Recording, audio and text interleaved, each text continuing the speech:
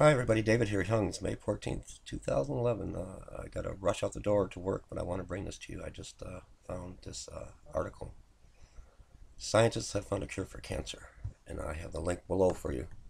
Canadian researchers find a simple cure for cancer, but major pharmaceutical companies are not interested. And then the article will go on to tell you and talk about how mainstream media, news, and radio, there's going to be no coverage of this. They don't want this out. Cancer is a multi-million, billion, trillion-dollar a year industry. The drug companies, if they cured cancer, they'd be out of business. We walk, we run, we race for a cure. We raise money for research for a cure. And what does the research bring us? More drugs that cause more cancer.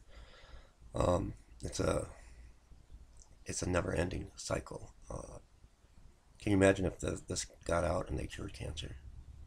Look at the money they'd be out of. So I wanted to, I'm infuriated. I'm very angry. And I think you will be too when you read the article. God bless everybody. Just wanted to share and bring you what news I can. God bless you.